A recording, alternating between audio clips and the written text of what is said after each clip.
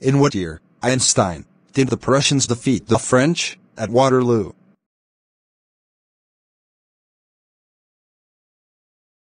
I don't know, sir. Why don't you know? You've been told it often enough. I must have forgotten.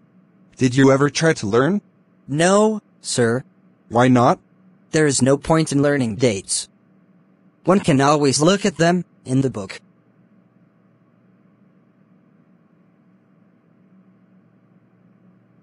You amaze me, Einstein.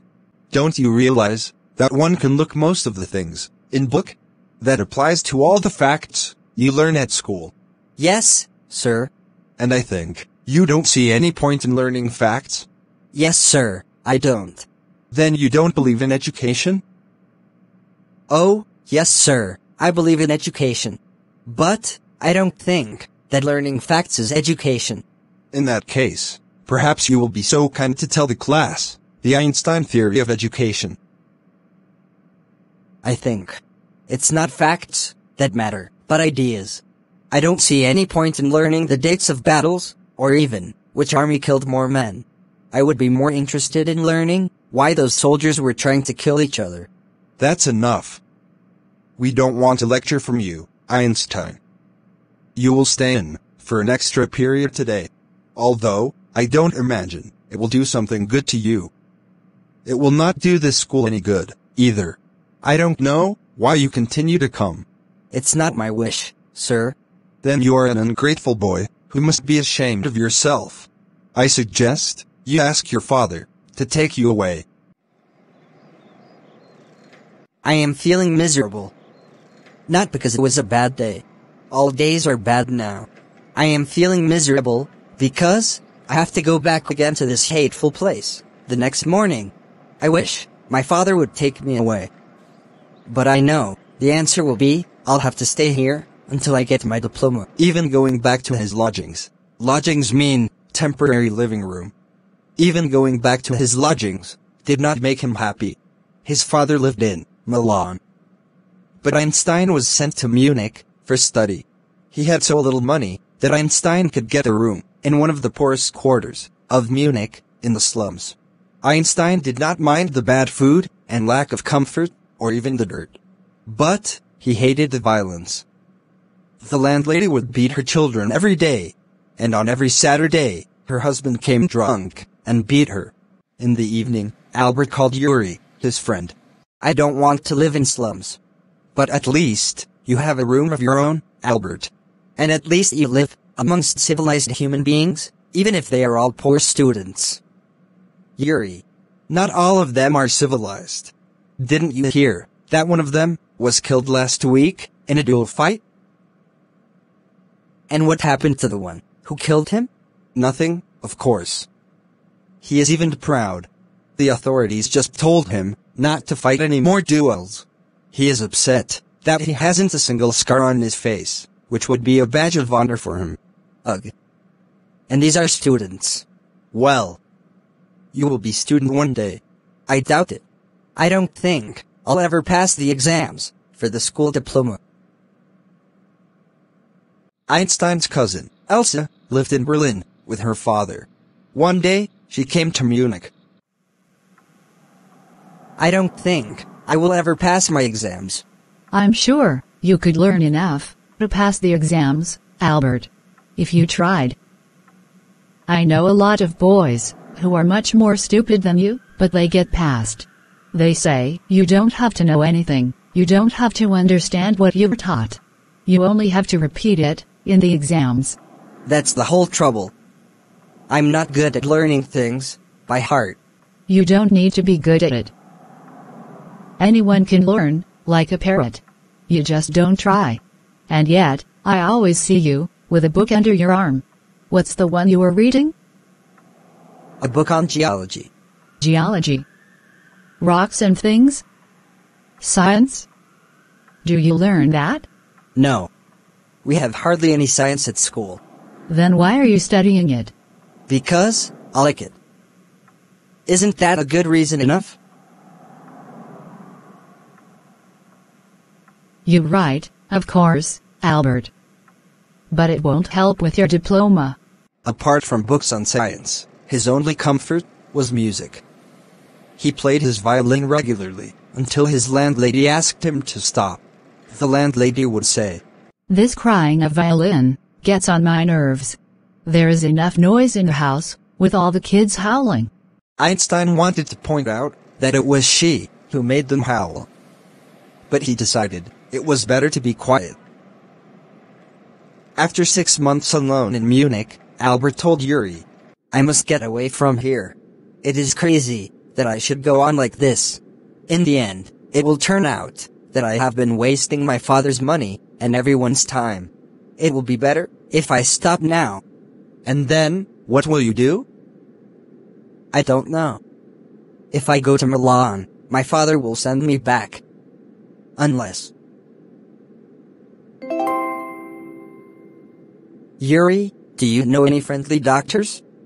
"I know a lot of medical students, and some of them are friendly. Doctor, no. I've never had enough money to go to one." "Why?" "Suppose that I had a nervous breakdown. Suppose a doctor would say, it's bad for me to go to school, and I need to get right away from it." "I can't imagine a doctor saying that." "I must try to find a doctor who specializes in nerves." "I will ask some of the students, if they know any." "Will you?" "Oh, thank you, Yuri." "Wait a moment, I haven't found one yet." "Oh, but you will." "And if I find one, I don't know if he will help you." He will. I am going to have a real nervous breakdown, to make it easier for him." "I've never seen you looking nervous." "A day or two at school will soon put that right." The other day, Yuri saw him. "I can't stand any longer. I really have a nervous breakdown that will satisfy any doctor." "Keep it up, then. I've found a doctor for you." "You have? Oh, good. When can I see him?" "I have an appointment for you, tomorrow evening. Here is the address." He handed Albert a piece of paper. "Dr. Ernst Weil? Is he a specialist in nervous troubles?" "Not exactly. As a matter of fact, he qualified as a doctor only last week. You may be his first patient." "You knew him as a student, then?"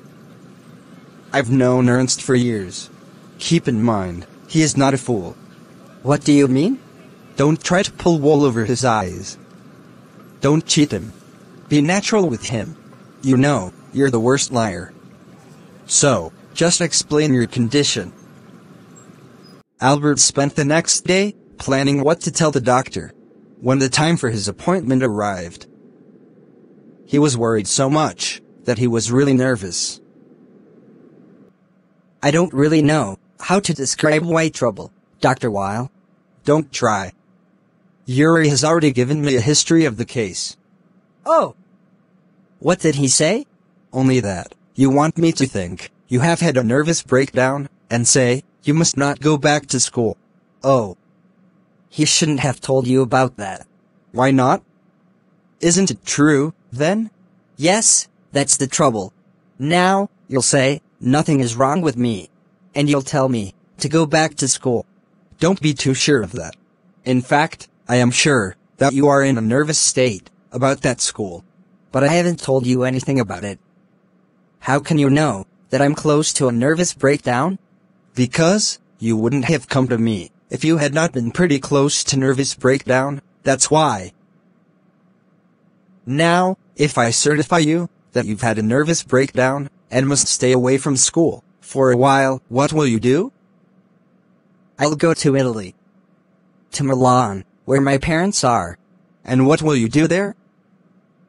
"I'll try to get into an Italian college or institute." "How can you, without your diploma?" "I will ask my mathematics teacher to give me something about my work, and perhaps that will be enough. I've learned all the maths they teach at school and a bit more." "Well, it's up to you. I doubt if it will come off, but I can see you are not doing yourself or anyone else good by staying here. How long do you like me to say you should stay away from school? Would 6 months be all right?" "Yay. This is very kind of you. It's nothing. I have just stopped being a student, so I know how you feel. Here you are. Dr. Weil handed him the certificate. And the best of luck. How much? Nothing. If you have anything to spend, invite Yuri to a meal. He's a good friend of mine. And yours too, I think. Albert had no money to spend, but he pretended he had, and took Yuri out to meal in the evening. Isn't the certificate wonderful? Yes, it's fine. 6 months is a good period. This way, if the worst comes to the worst, you will still be able to come back and carry on for your diploma. I will never go back to my school. I'm going to take back this certificate to the head teacher tomorrow, and that will be the end of it. Don't forget to get a reference from your maths teacher first. I will surely give you the reference.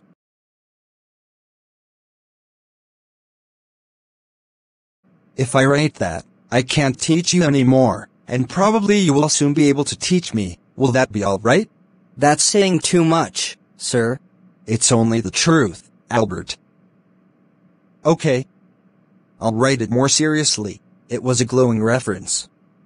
Mr. Koch made the point that Albert was ready to enter a college or institute for the study of higher mathematics. I'm sad that you are leaving us. Although, you're wasting time in my class. Yours is the only class where I'm not wasting my time. But how did you know I'm leaving, sir? You would not have asked for this reference, otherwise. I thought you would wonder. Nothing to wonder about that. I knew you were going to leave before you knew yourself. Albert was puzzled. The teacher said that Albert was going to leave the school before he knew himself. What did he mean? I will go and ask for an interview with the head teacher. The head is calling you to his room. Well, it saves me from the trouble. I would have to wait for an hour outside to get an interview with him. But the head himself is calling me. I think he is calling me for punishment, for bad work and laziness. Anyway, I have finished with punishments. I'm not going to punish you. Your work is terrible, and I cannot have you here any longer, Einstein. I want you to leave the school now.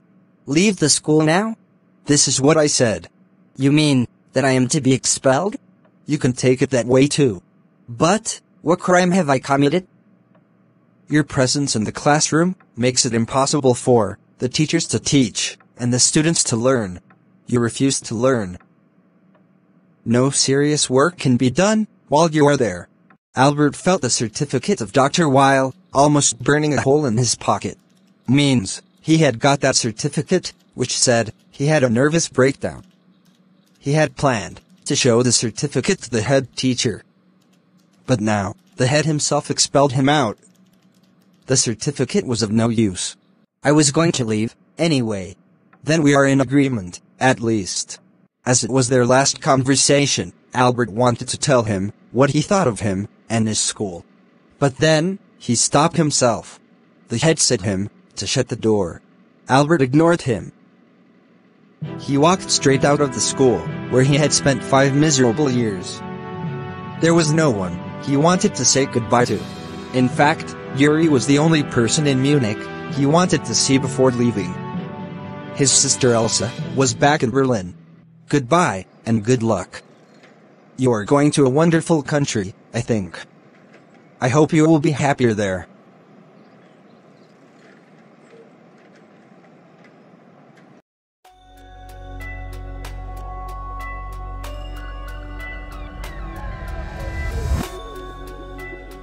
But I don't think that learning facts is education. Why are you studying it?